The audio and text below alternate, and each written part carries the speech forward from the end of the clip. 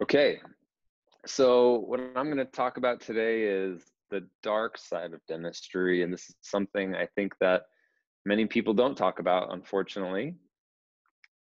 And I will introduce myself first so that you guys know where I'm coming from and maybe why I'm talking about this. Aha. Okay, so I went to the University of Southern California where I studied under a guy named Pascal Magnier. Many of you guys may know Pascal, really an international world leader in aesthetic dentistry, biomimetic dentistry. It was at that time that I told Pascal I wanted to learn implants. And so he told me I needed to learn Brazilian Portuguese and move to Brazil. So that's what I did. I went to a place called Florianopolis, Brazil, where I did my implant residency, implant specialty, really a beautiful place in South Brazil. At the time, he told me that Brazil was really a leader in implant dentistry. Dr. Brannemark from Sweden was even teaching in Brazil 6 months out of the year, so that I needed to go there. It was something that a lot of people told me I was crazy for, but I did it and it was really, really rewarding. I got to do a lot of things that you can't really do in a private practice setting because we were in a university setting. So really crazy things, and I got to learn a lot in a relatively short amount of time. So I came back to the University of Southern California where I was teaching with Pascal for many years, also teaching with my now business partner, Matt Najad, who you may know, really an excellent restorative doctor. And it was at this time that Pascal asked me to help him teach his dental morphology, function, and aesthetics course. So every Wednesday for the past 9 years, I've been with Pascal. And it was just this last year that I stopped teaching because I didn't have time. I was teaching all over the place. So Pascal introduced me to my next mentor, Sasha Jovanovic, like Matthew said, at the Guide Center here in LA. And Sasha and I teach a bunch of courses together. He's a world-renowned speaker in implant dentistry, guided bone regeneration, just a super cool guy. So I had these two mentors, Dr. Jovanovic, Dr. Magnier, and then I even got a third mentor, a guy named Christian Coachman, that I'm sure everybody knows about, the inventor of DSD. Just an amazing guy that has progressed dentistry so much in the last few years. So I'm lucky that my mentors even hang out. I'm a researcher, so I do a lot of research. I try to publish a few times a year, everything from big bloody surgeries to really small little aesthetic things to AI and all different kinds of topics. Like many of you guys, I have a private practice. So I have two great partners, like I said, Matt Najad and Mark Helm. And we're in Beverly Hills, and we do low volume, high end dentistry, which I think is what a lot of people would like to practice like. The problem that comes with this is that there's a lot of pressure to do high end dentistry, to do complicated cases, and we'll get into this and we'll talk about this a little later. But this is our practice, so kind of a clean, very small, we see a small amount of patients during the day. We don't see like a ton all at once. And our fees are pretty high compared to our neighbors in the building. So it's a different style of business, but it's the way that we like to practice. We use rubber dam on all of our cases. We do everything with guided surgery. We try to do the highest level that we can. And that's how we practice. So I have a skateboarding and surfing English bulldog named Butterball, and she keeps us laughing. And then my beautiful wife, Brianna, and my son here, Valko. So that's my personal life, and that's kind of where I came from. And so I think to start this lecture off, I have to congratulate everybody. I know we have a lot of people from Australia. I know we have people from all over the world. But in America, us dentists, we actually have the best job in America. which is kind of cool. So the U.S. News and World Report did the 100 best jobs in America, and dentists was always number one for multiple years. And this was one from 2018. And when you look here, you have the dentist is number two. But in the top 17, you can see we have dentist, orthodontist, maxillofacial surgeon, prosthodontist, dental hygienist. So the dental world takes over when you think about like who are the top jobs in America. And when this was posted originally, when we were number one, I think it was 2017, I reposted this. The dean of my university posted this. I reposted it as kind of a flex, saying, hey, look at how cool we are. We have the best job in America. And when you look specifically on this, it talks about how, us dentists make pretty good money. There's not a lot of us that don't have jobs, except for right now. A lot of job increase because we have older dentists that are retiring, a lot more spots for newer dentists to come along. But when I looked deeper, what I saw was that it said that the stress level was low or average. And I didn't feel that way. You look here, this is another one from CNN. Low stress level. And I don't know about many of you guys, but running a practice, having patients, having complications, I didn't have low stress. I had very high stress, actually. So I'd like to tell you a little story about a doctor in Brazil. So this is Dr. Jose Claudio Gemelo Filho. My friend Eduardo is on the left here. He's in the tan shirt, and that's his dad to the right. So he was telling me a story about his dad. His dad was one of the top implant surgeons in Brazil. He actually was a university professor at where I got my training in Brazil. He helped to start the program even. He placed over 5,000 implants. He was a millionaire. He made plenty of money. He did the complex cases that none of the other doctors wanted to do. He was saving all the other doctors. He had celebrity clients that flew in to from Miami, from around the world on their private jets so that he could do their implants.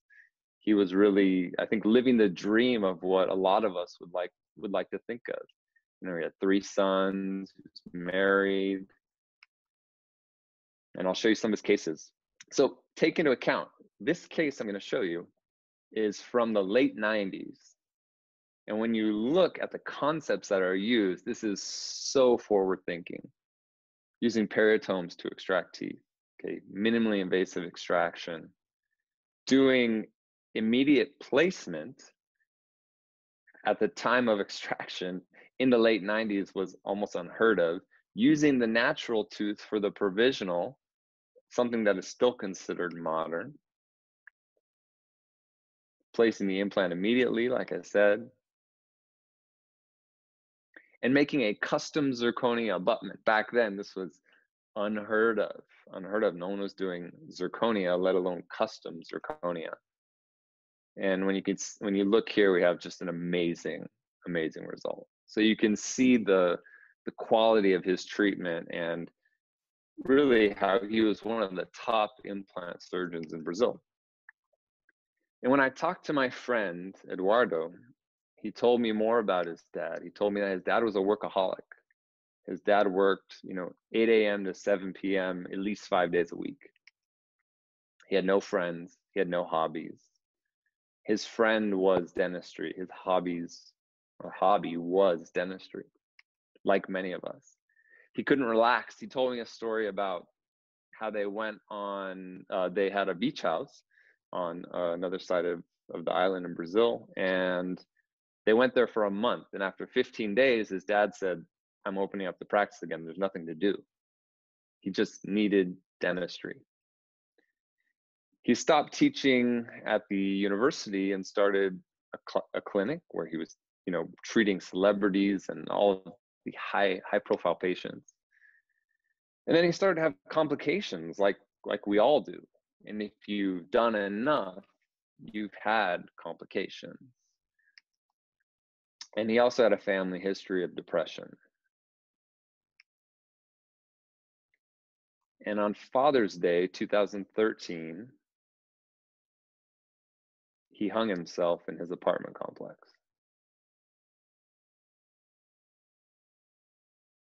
One of the top implant surgeons in Brazil. He had more money than you can think of. He had more respect than you could ever want in our profession.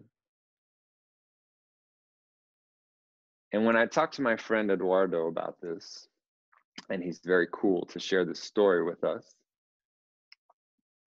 we look back on it and he tells me why this happened.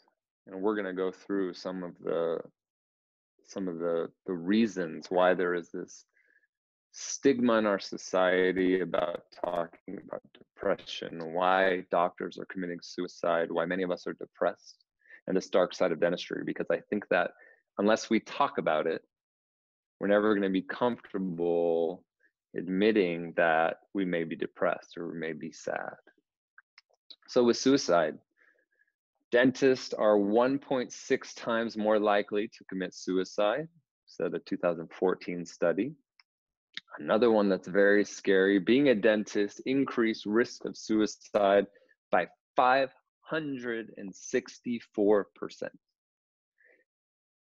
Crazy, crazy, crazy numbers and very scary.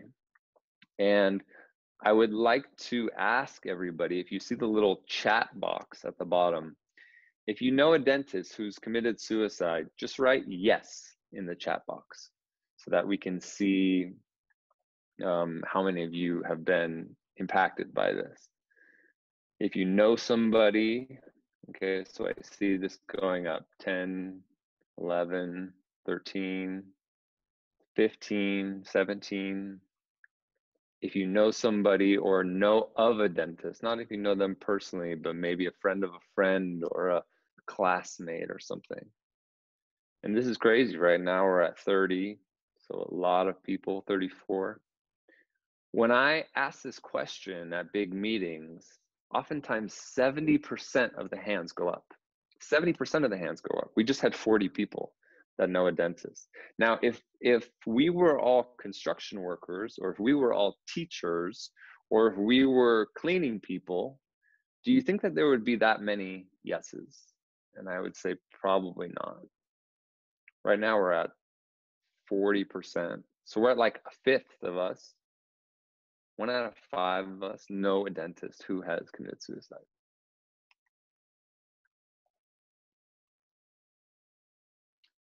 Here's the Business Insider. This just came out actually recently. Jobs that put your overall health at risk. Look at number 1, 2, 4, 5, and 7. Dental hygienist, general dentist, dental laboratory technician, dental assistants, dental prosthodontists. This is crazy. This is crazy that so many dental jobs are in the top 7 of jobs that put your health at risk.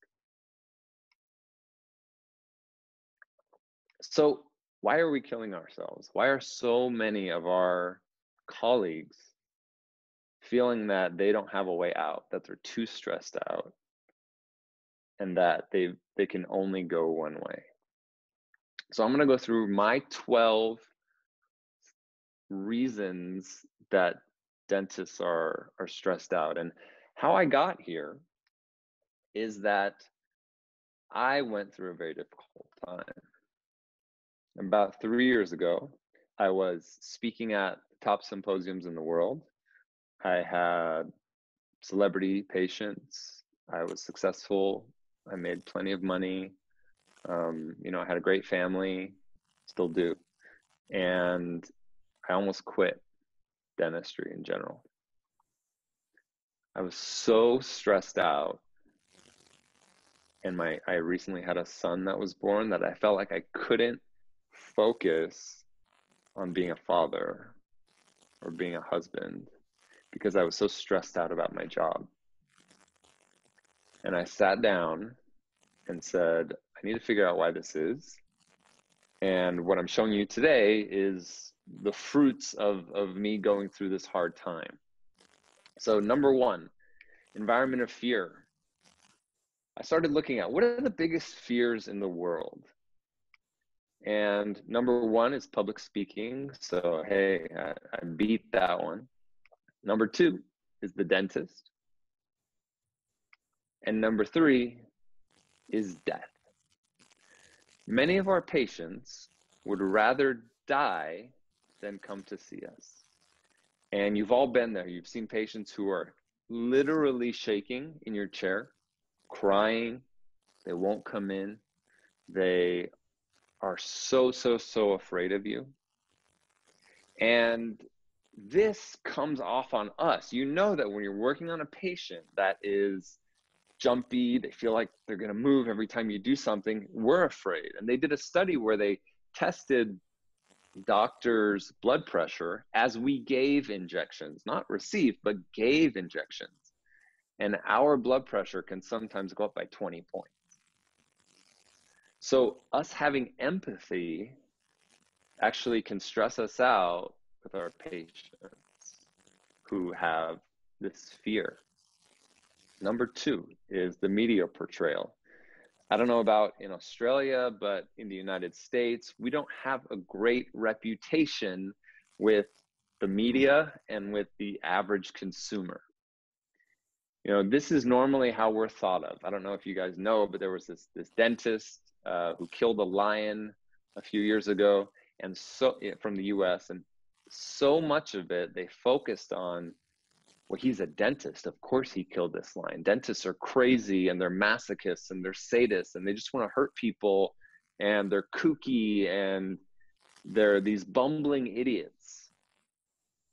And never in the media do we get a positive light showing like, wow, they can make you healthy and make you look better. They can give you back your confidence. They can allow you to start dating again. They can, you know, allow you to smile, to be with your children, to not be afraid to interact with other people. Very rarely do they ever talk about that. They like to focus on the fact that, you know, we love hurting people and we get pleasure out of this even. And so this media portrayal, it always perceives our practices as just horror, absolute horror. And patients are afraid. They don't want to come see us. And I'm sure that you guys have been in this position before. And this happens to me when I'm on planes or when I'm at parties. They say, hey, what do you do? And I say, oh, I'm a dentist. And they go, I hate dentists. And what I usually say next is, remember when I just told you that I was a dentist? And people think that it's so, like, it's okay to say this to people. And when I first got out of school, I started getting used to people saying this. And then like after, you know, 2-3 years of teaching and working and practicing, I'm like, people just say this to you all the time? And if I, like I said, if I was a construction worker, if I was a teacher, or if I was a furniture designer or anything, you wouldn't say, oh, I hate furniture designers. I hate construction workers. I hate teachers. But people have this fear that they feel that it's okay to say this. Litigation. Litigation is a big problem in the United States, and I know that it's a problem in the UK. I'm not sure if it's a problem in Australia, but we can talk about that afterwards in the Q&A. But litigation is causing a lot of stress for doctors in the US. So 5% of all medical malpractice trials involve dentists. The median price tag is about $53,000, not including legal fees, which is a lot. You know, maybe double, triple that. So you're looking at hundreds of thousands of dollars to defend yourself, even if you lose. 72% of dentists are actively fearful of being sued. So actively fearful means that when you're treatment planning, you're thinking, I'm going to treatment plan so I don't get sued. When you're treating the patient, you're thinking, I'm going to treat in this certain way so that I don't get sued. And that's really not the way to do dentistry. We should be thinking, what's best for my patient? What's most predictable? What's the least invasive? Not what am I not going to get sued for? But it's a reality that we have to think about.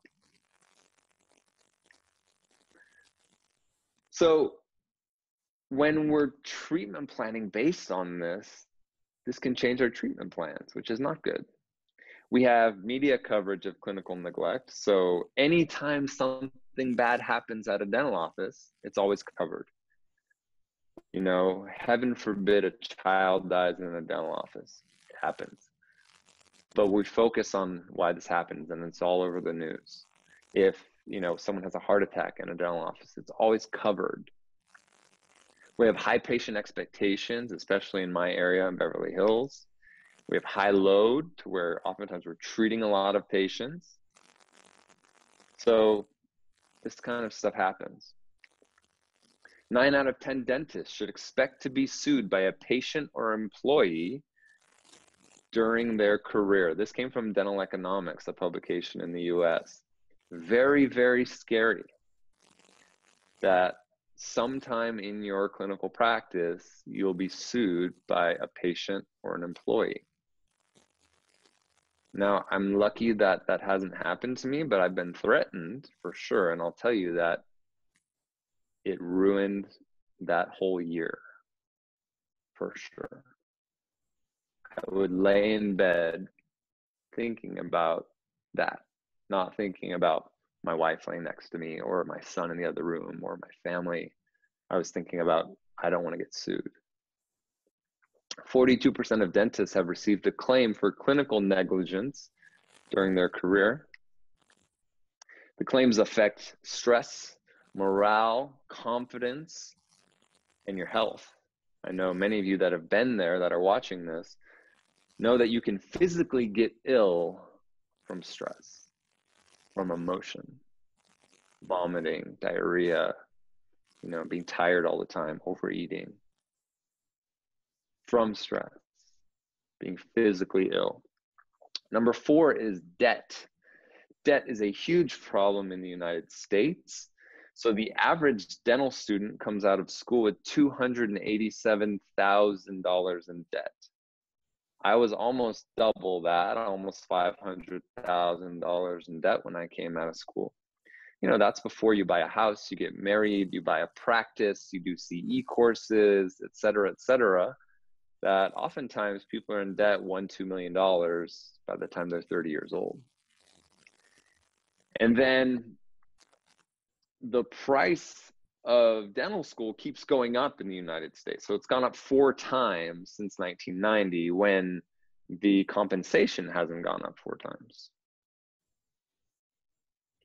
So you add all of this debt on top of each other, and then you have so many of us young doctors that say, I just need to pay my bills. So many times we go into, you know, group practices, which I think is a great way to start out. But what we know that can negatively happen with group practices is you can be forced to do treatments, forced to do unethical treatments that we then feel bad about, that brings us even further down. There were some big companies, so Merck, the big pharmaceutical company, and Home Depot, which is a big like DIY store in the United States, donated, you know, $250 million to help some medical schools in the United States so that medical doctors could come out of school with less debt. So that's exciting. Number 5 is revisions. Now you may be looking at this and saying, what the hell is a revision? Because this is something that we don't use this term in dentistry. Well, here's some of my complications, okay? Some of my own problems, right? Here's a fun one. Patient calls a few days later, yeah, it's a little gray in the front. Oh, that's probably just, you know, a bruise or something. Well, and this is what I see a few days later. Now, revisions are something that is used in the medical community. So in the medical community, if I jump off, you know, my house or fall off my house and I break my ankle in 30 pieces, I go and get surgery. When I'm done, if I limp, I don't blame my surgeon and sue my surgeon. Or if I need to get a revision surgery, I pay again. It doesn't happen for free. But in dentistry, for some reason, we are conditioned that everything is our fault. Every complication is our fault, and we have to pay for it, or we have to redo it for free.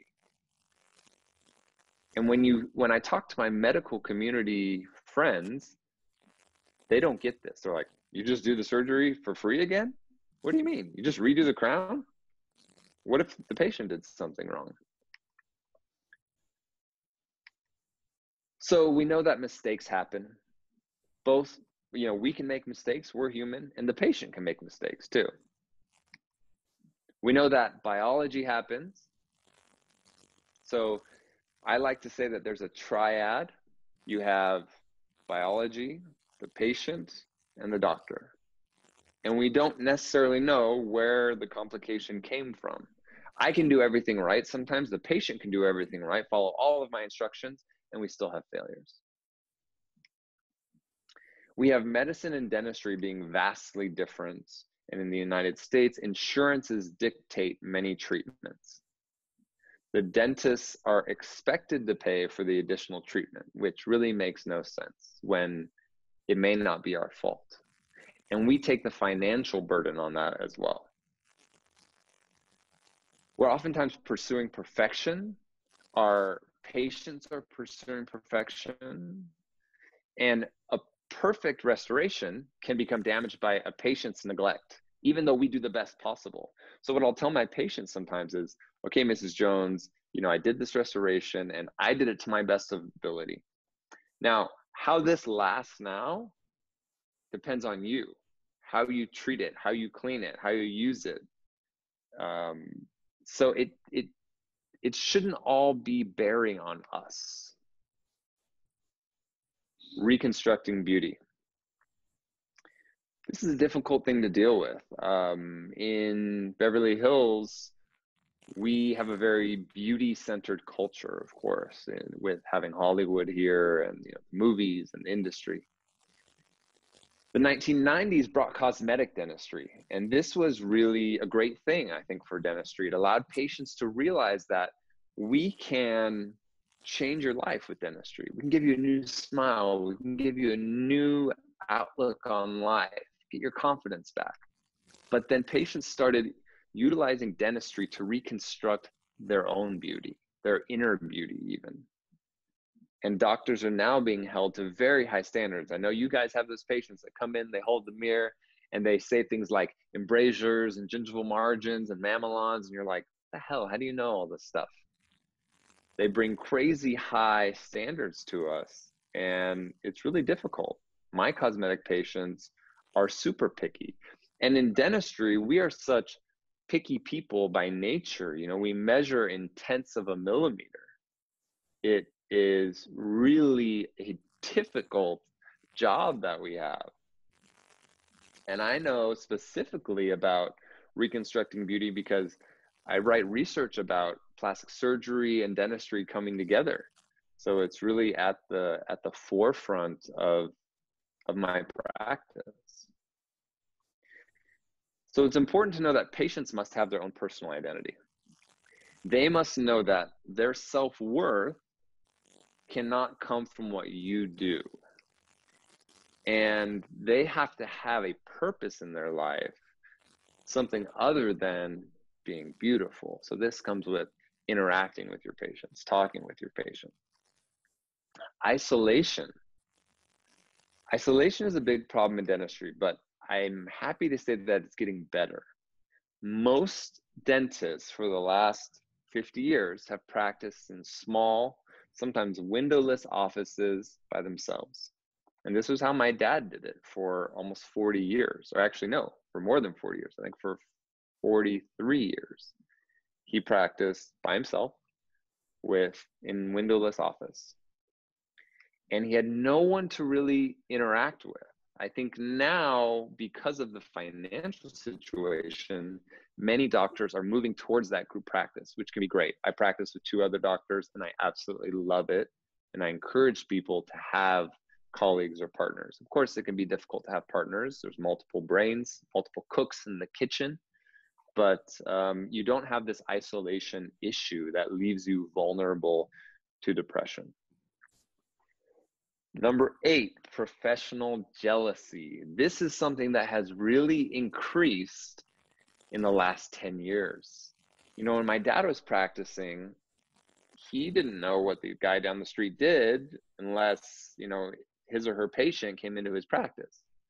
But now, you know, oh my gosh, look at what Florent Kofar did, or look at what Eric Van Duren did, or look at how Pascal Magni does those veneers. And this happens every day on social media. And these are some of my friends. Well, 3 of them are my friends. Just amazing, amazing dentists. And you look at this stuff and you say, there's no way I could ever do a tissue graft like that. I could ever do inlays like that. I could ever do veneers like that. I could ever do rubber dam isolation like that. But we have to remember is that people's social media is not real life. This is their highlight reel. Oftentimes, this is the good cases. The very real people, and I always mention Joseph Kahn, who's out here from LA, he always shows his failures. And I think that's where we need to go. And I know it's difficult because oftentimes we're trying to show our successes to get patients to do treatment and say, look at how good I am. But showing failures really allows you to be human, and oftentimes people will respect you more by showing your failures. Lung disease. I'm not sure if you guys have heard about this, but this is a great title of an article from Yahoo in 2018. A fatal disease is striking dentists and no one knows exactly why. All right, great. Add it to the list of things that we have to think about.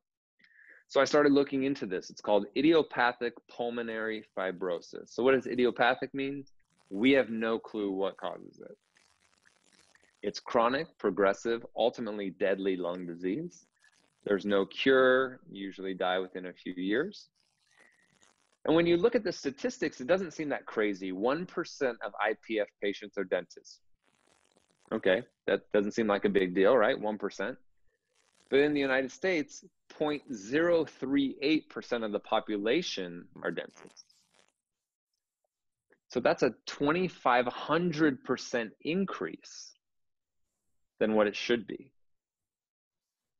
And when we think about this, you know, it's very timely with what's happening right now with COVID, but we're grinding stuff. Sometimes we're not wearing masks. Sometimes we are wearing masks. We're inhaling things. You know, we're inhaling PMMA and composite and blood and saliva, and everything is an aerosol in dentistry.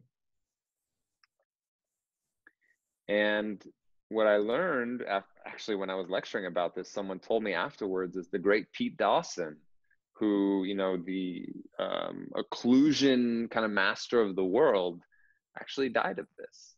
So this isn't like something that it's nobody that you know. Number 10, dynamic region of the body.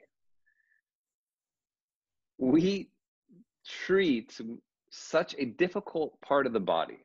So I have a friend who's a foot and ankle surgeon, and I asked him one day, hey, how do you do surgery?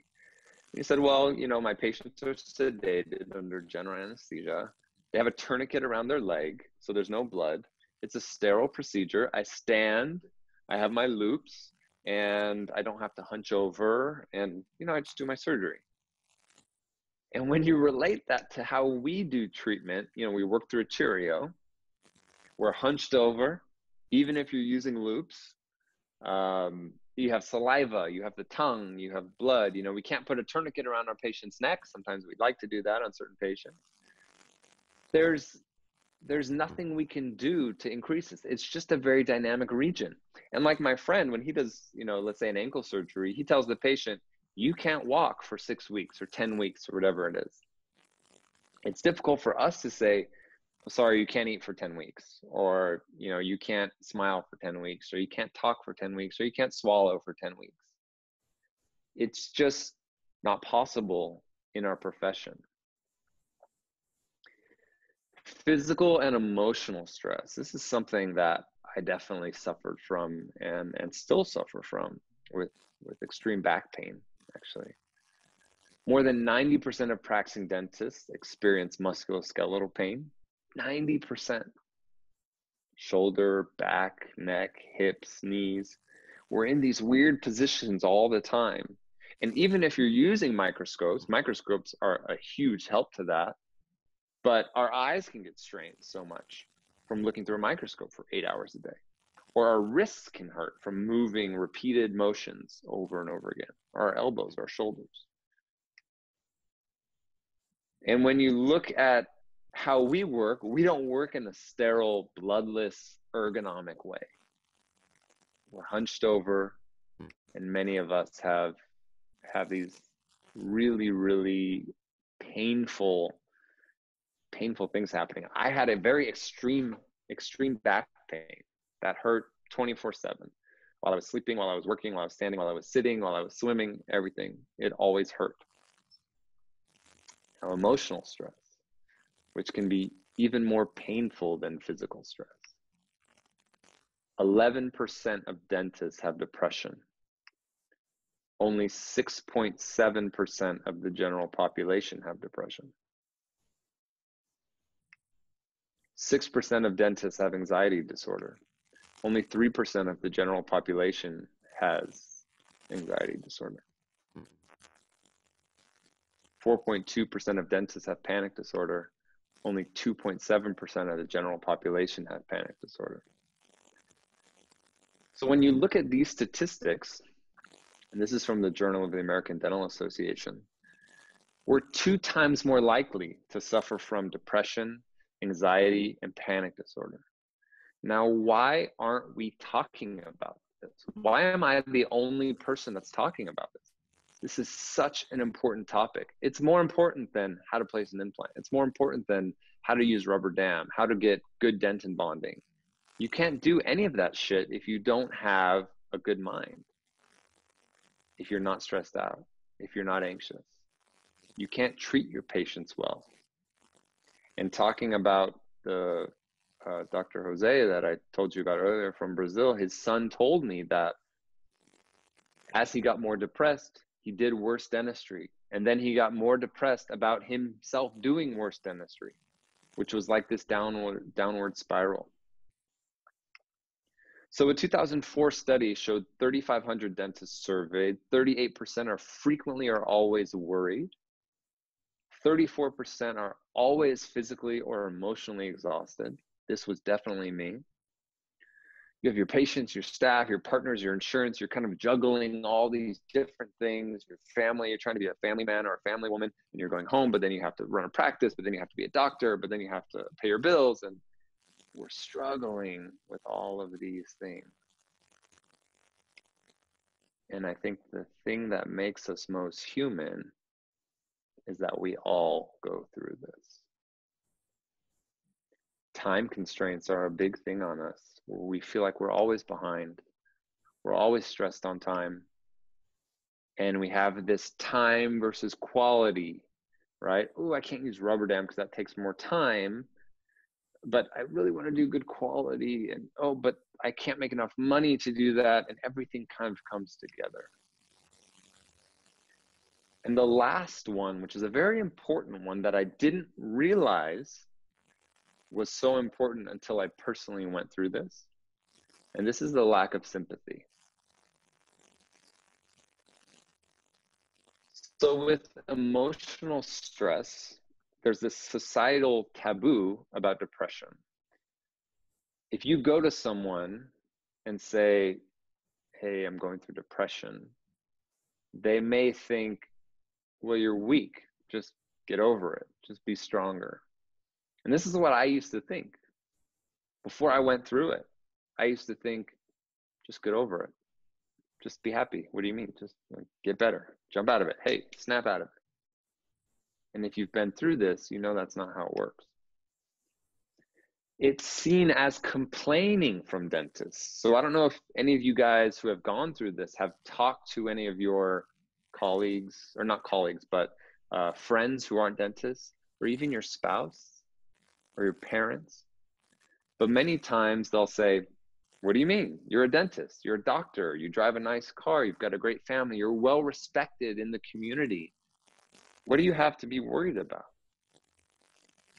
And what I found was that I was a hypocrite like this as well, because I did this with celebrities. I thought, they're successful, they're wealthy, they're famous. What do they have to be worried about? And the same thing happens with dentists.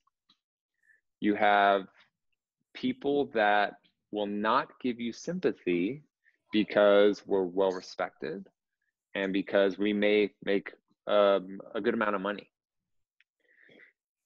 And what I learned, that sympathy is very hard to come by. And that can be from, the people you love the most. They may not get it unless they have gone through what we've gone through. I always say in the trenches, unless they've been in the trenches with us. So in that sense, we can be like celebrities, to where we can be relatively successful, well respected, well known even. And if you talk to somebody, you get no sympathy about your problems. So what's the answer here? Well, I don't know if I have a lot of answers. My goal in talking about this is to get it exposed so that we all start talking about this, so that the over 200 people, 250, 300 people on here can talk about this to a colleague, to a spouse, to a family member, to anybody. Start talking about it. So what's the answer here? Well, in an ideal world, a public awareness and acceptance of depression would be great. We may be pretty far from that. Positive media associations with dentistry internationally is something that I've been trying to work on with the American Dental Association, and hopefully you guys can work with your local dental societies or associations on this, showing how we can really change lives with what we do. Litigation reform, there's certain states in the United States where it's difficult to sue a dentist, but that's difficult with politics. Let's let technology do some of the work for us. So I'm big on technology, whether it's AI or guided surgery or face scans or whatever, but utilizing technology to take away some of the unpredictable aspects of our profession can help you with your stress. Anytime you can make dentistry more predictable, it's going to be less stressful on you, and you'll ultimately do better treatment. Don't overwork or over leverage yourself. I think this is something that I did that I really learned the hard way. When I got out of school, I was working 6 days a week because I have to pay off these loans. And then I finally got it down to 5 days a week, but it was 5 days a week, getting there at 7 a.m. and leaving at 7 p.m. And that's just, you can't do that forever. Work in a group setting, support each other, talk about this. I think supporting each other is huge, whether that is on social media, not talking bad about each other, supporting each other, supporting our profession. Together we can find something better for our profession. And the last part is to find your purpose. And if there's anything that I would like for you to take away from today, it's this topic. Find your purpose. So when I got out of dental school, I thought that my purpose was to be a dentist. And the problem with this is that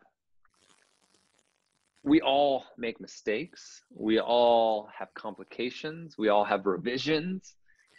And if you think your purpose is your profession, when something goes wrong in your profession, you lose your self-worth. So what happened to me was I had cases where, implants were failing or prosthetics were fracturing or patients weren't happy with the results. And I took that internally, because if my purpose is to be a dentist and I'm not good at being a dentist anymore, then what do I have? And so what I learned was that my purpose is not to be a dentist. My purpose in life is to be a father. My purpose in life is to be a husband, is to be a brother, to be a family man, to take care of my family. That's my purpose in life. Dentistry is my profession. It can be a passion of yours. So what I encourage you to do is when you meet somebody, whether it's at a party or in an airplane or whatever, and they say like, so tell me about yourself, or what do you do? Start with your purpose. You know, I'm a father, I'm a husband. I also happen to do dentistry. My profession is dentistry. And there's a great quote that just came out a few weeks ago from Bill Gates, and he said that this COVID-19 is reminding us that our true work is not our job.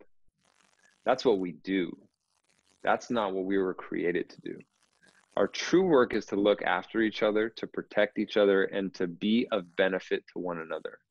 And I just love that that is something that we can really appreciate right now while we're all at home, while we're with our kids, with our dogs, with our families, with our wives, or even if you're by yourself, with yourself, to appreciate this time, because it's rare that we'll get this time again.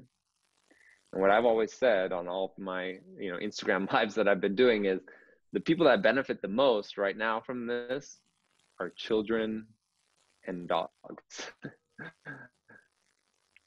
Kids get their parents home 24 hours a day. And I'm sure that's every kid's dream, to have their mom and dad, or whether it's only a single parent, or whether they have two parents or three parents, or who knows, to have their parents home every day, I think is a pretty special thing. Now, specifically, one thing I like to say is don't stress about the things you can control. So what this plays into is like, I talk about guided surgery, and you guys are free to ask questions about implant dentistry as well. I do everything I can to make this very unpredictable profession more predictable. So I'm not stressing about where the implant goes because I have guided surgery. I'm not stressing about, if the smile is going to match with the lower lip because I did it digitally. So I try to do everything I can to control so that there's very little aspects that are unpredictable. And I encourage you guys to do the same. And just to kind of finish up on COVID-19, I think an unfortunate problem that will happen with this is that dentistry will get more expensive. We are going to have to improve our PPE, even though we are some of the highest professions with, personal protective equipment. When you see, an implant surgery, for example, it looks like we're doing heart surgery. Patients will see us more as healthcare providers, which I think is a positive. They're going to realize actually how good our sterile techniques are compared to many other doctors that they go to. So that's a good thing that will come out of this. We have time with our families. Like I just mentioned, this is something that, you can never get this time back. As a friend of mine said, the days are long, but the years are short. So we need to try to appreciate the times with our families. And I think based on all the things I just talked about, having this mental and physical break is needed for us. If you suffer from back pain or neck pain, there's a good chance that if you haven't done dentistry for 2 weeks, it may go away. Or mentally, even though you may be struggling right now with, where am I going to get money to pay my mortgage or my loans or food for my family, you may not be struggling with that patient that was going to come in. Oh no, Karen's coming in again. Oh no, John's coming in. Oh no. So that can help us get a mental break and focus on, doing things around the house, playing with our kids, playing with our dogs. And the last thing that I would say is that we're united in this together, not only the whole world, but the dental community. We're all going through the same thing. I mean, that's never happened before in history where we've all been going through the same thing, except for maybe the struggles, except for the first part of this lecture. So I think we should get peace in that I'm going through the same thing you're going through.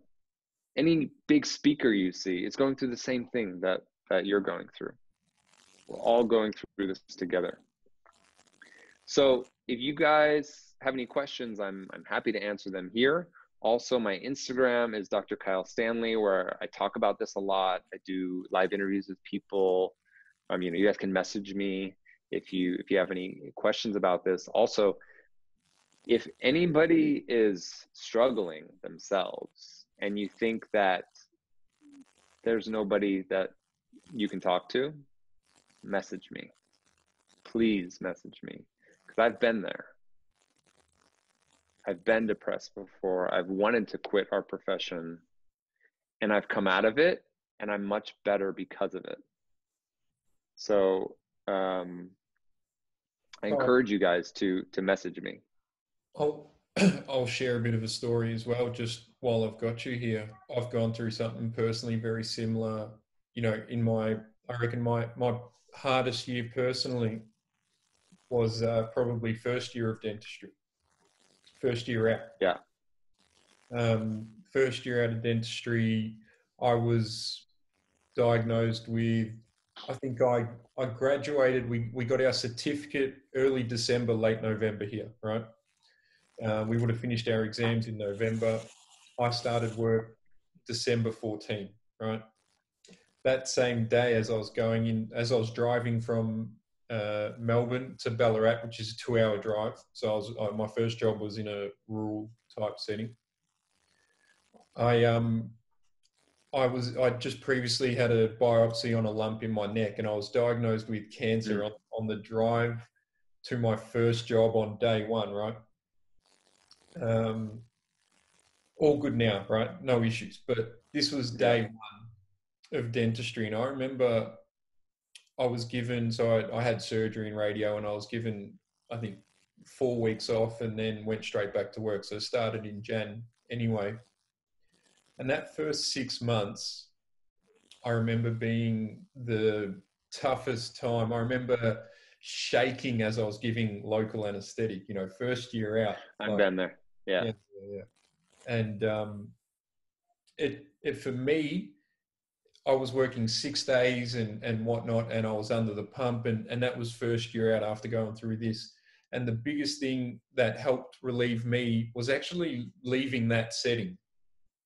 So sometimes the setting that we're in is very conducive to stress, but we need to try and find what's causing those stresses in our lives and kind of try and pinpoint them. And sometimes it is work, but it might be multiple factors.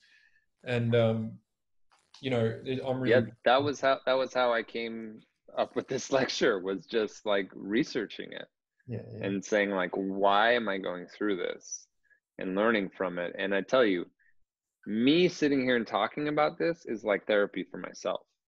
The more I talk about it, the more, I mean, selfishly, the more I feel better, and I understand what was going through my head, because at the time I thought I was the only one. As I'm talking about it, for me, it's still difficult. So I'm in this, it's still difficult to talk about phase, right? And well, hey, it's great. You're doing it in front of 250 people. That's pretty awesome. I want you to show us some cases on implants, but we got some people who've got their hand up. Does anyone have any questions they want to jump in on this before we look at some implant cases? Yeah, feel free, anybody, to ask any questions.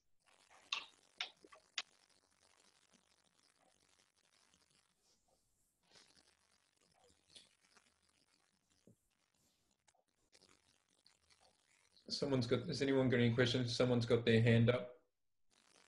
No?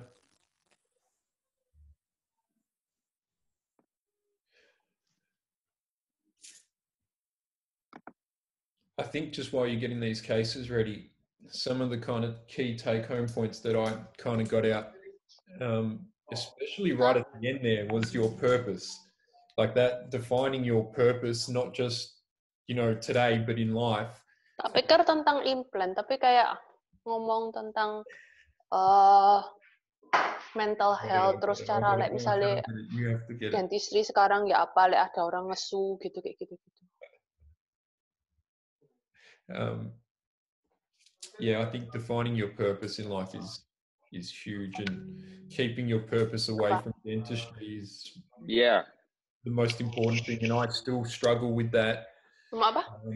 Every day, I still judge myself every day on Hmm, what I've done at jadi work. gak penting. I can come home upset, and I'm still learning that, but I'm only 6 year out at the moment, so I'm still trying to learn these things. Yeah. Yeah, it takes a while. It took me a year of going through this to see all these different factors, understand them, and be able to do something about it. Yeah. And to start to talk about it, because I was of the thought that if you're depressed, you're weak. I was one of those people that thought that. And then I was one of the people that was depressed. And I'm like, wait a minute, am I weak? What's going on with me? And the more I started talking with people, the more I realized that it kind of made me more human.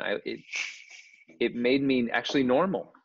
I think the people who haven't gone through this may be the people who are less normal. So many of us, now that I've been talking about this, have been telling me like, oh my gosh, I thought I was the only one. I didn't know you were going through this. Yeah. No, I think it's becoming more than obvious now that that's not the case. I think we know that. I think there's still limitations though. Like one of the issues here in Australia is, just as an example, I don't know how many of you know this, but it's important to know. You need to have your life insurance and income protection sorted before you start, unfortunately, before you start getting treatment. Why? Because the second you start getting treatment, these insurance companies are aware Hey, of Carl. no longer. They won't cover you. They won't cover Could you just mute Ming? That would be Kyle, helpful, I think. Do I have to do that? Yeah, you have I to think do it that. needs to be the Sorry, host. you're Thank you. How do I do that? Exit the big screen if you're in big screen, and Yeah. then if you press the participants panel, I actually think she's gone. Don't worry. Oh, Yeah. I can search for her. Okay. See if she's there. Yeah. Chris says it's done now. Okay. Yeah. Thank Okay. you. Thanks. Yeah. Mate. Sorry. So yeah, you got to get your insurance sorted first. Like our Australian Dental Association, to their members, provide 5 free consultations, but that Cool. I'm almost certain that would still use a Medicare, or what you guys would call number, or like a code. Yeah. So they'd be aware of it, right? So for those listening, you need to get your insurances and stuff sorted first, because the second you start applying, the first questions they ask you are, what background have you got? Right. To? What have you had done? So someone was asking, I'd like to get a copy of the recording if possible, worth listening again. So I'm actually going to be I'm going to be recording a new version of this, a little longer version of this. So if you just are on my Instagram, I'll be putting the link up probably in the next 2 weeks. So that'll be through my website. Yeah, and for those of you that are in the US, you'll be able to get continuing education credits for it, actually, which is kind of cool.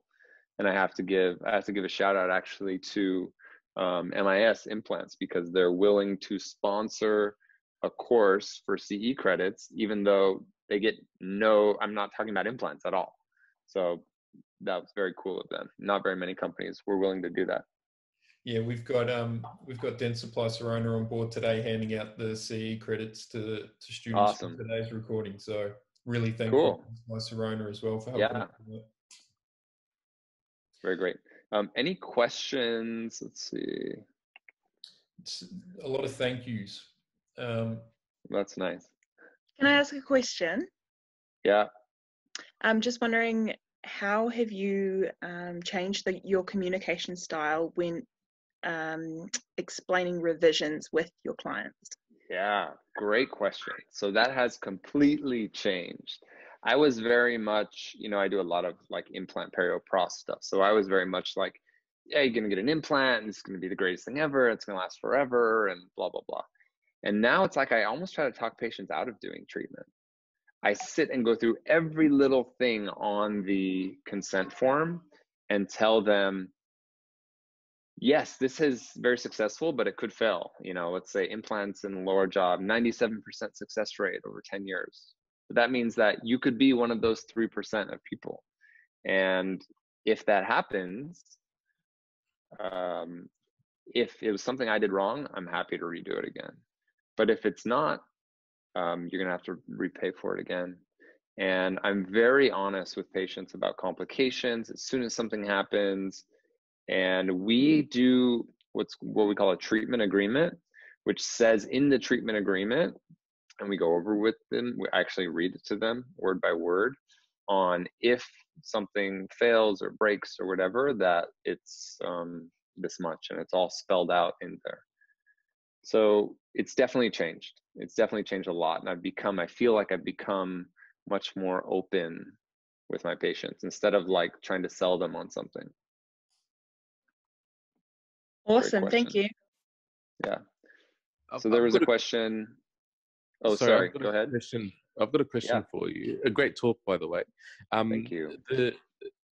I think you were mentioning earlier in your talk that your father was a dentist, and obviously you've gone down the same pathway.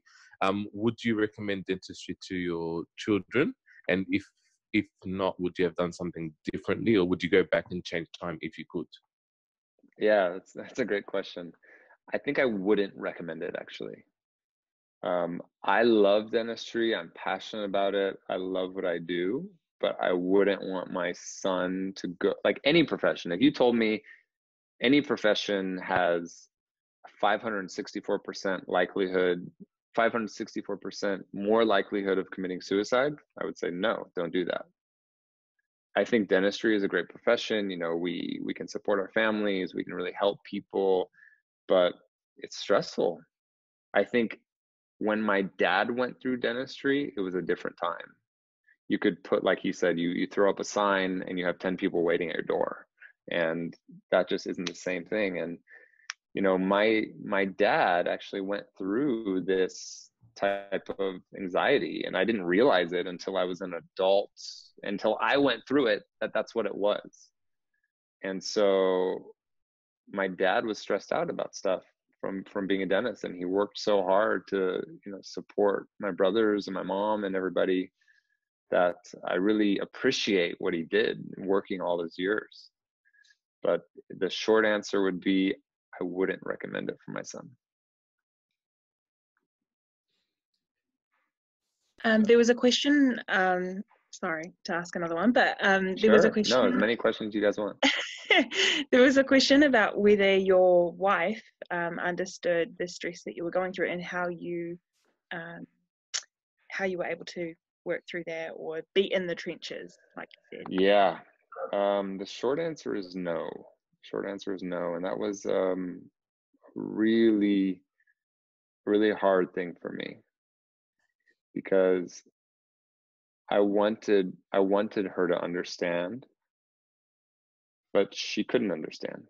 You know, she hadn't been there. She didn't know what it was like to think about a patient suing you all night, or to think you may lose your license, or all these different stresses. And I think that's why I say so much that it's so important that we talk to colleagues, because I talked to some people who were dentists and they said, what do you mean? Every job is stressful. You're going to quit dentistry and go do another job? All jobs are stressful. And I think there are stresses in every job, but they're different, right? They're different. I think that just when you look at the suicide numbers, I mean, there's something different about what we do. So yeah, that was a hard one for me. Thank you. Someone's just asked, how would you explain this to your partner? And I'm still struggling with that, so I'll ask the same question. How do you talk to your partner about this? Well, I mean, you can hope that they understand, but more than likely they don't. It's just you know, they didn't go through dental school, they don't run a practice, they don't do this or that. I mean, I never wanted a spouse that was a dentist because I wanted to be a human when I came home. Yeah. And so many dentists marry dentists. And I think maybe that's one of the good things about it, right? Is they can talk about the stresses maybe a little bit better and understand that. But I like coming home and not talking about dentistry if possible. And I think that this is important when I say like separate your purpose from your profession, is that when you come home, you try to leave as much of your profession at the practice. So, yeah. I think a lot of us struggle with that. Yeah, for sure. Any other questions that I missed? Oh, one thing, someone was talking about dental school. One thing that I forgot to mention is that many of us are overachievers. We did well in school, we worked hard, we had to do well in high school to get into college, to do well in our dental tests to get into dental school, and then we had to do well to graduate. And many times the first time we fail in our life is when we're practicing. And that is a hard thing to deal with when you have had this like, I don't fail attitude. And I was like that. I was like, I'm an overachiever. I do it all. I do everything great.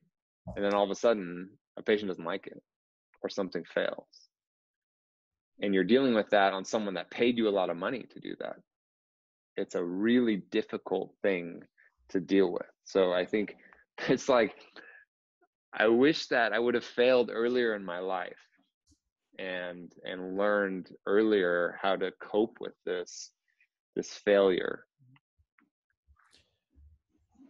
I coped with it in first year uni and learnt very quickly after doing really well in year 12. But it took me first year uni to get a whack across the head before I had to wake up. I actually think, in light of everything we're talking about, I don't know how necessary the implant cases are. What are your thoughts? Let's see what people think. Yeah, I don't know if it's necessary right now. We can do another one another time or whatever. You guys can see it on my Instagram or something. Yeah. But I think that, you know, in the same way that I always get so mad when, you know, because I have a lot of topics that I talk about. I talk about implants, guided surgery, or perio, pros, whatever. And I always throw this mental health thing in, and not very many people want to have me talk about this at symposiums. Yeah. And I think this sad reality is that nobody makes money off of it. Yeah. Right? No companies are like, oh, great, he's going to talk about none of our components or none of our products. Yeah, let's, you know, pay him to fly across the world and talk about this.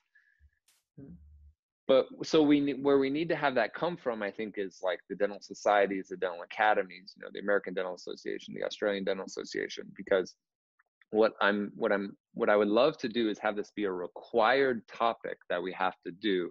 Like for us, we have to do 50 credits every 2 years. I don't know what it is for you guys, probably something similar. But I would love to have this be a required credit, because really the only required things we have to do are HIPAA, which is like patient privacy, and sterilization. Yep. But you can't do any of that if you're not in the right frame of mind. Yeah. So that's one of my goals, is to make this a topic that we talk about, and that's required for us to talk about, you know, once every 2 years, which isn't that much. Yeah, there's a heap of people asking for another talk from you, so we'll see how long the see if we can make it happen.